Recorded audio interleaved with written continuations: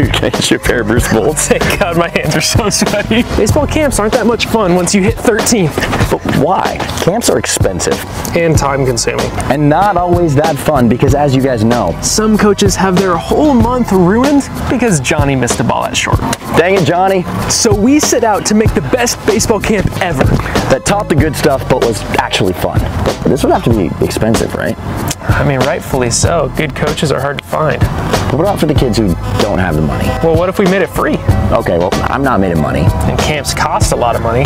Especially epic camps like this one. But check this out. So we went to Bruce Bolt and showed him our plans for this camp, and you're not going to believe what they did. They believed in the idea so much that they sponsored the entire thing so that you can come for free.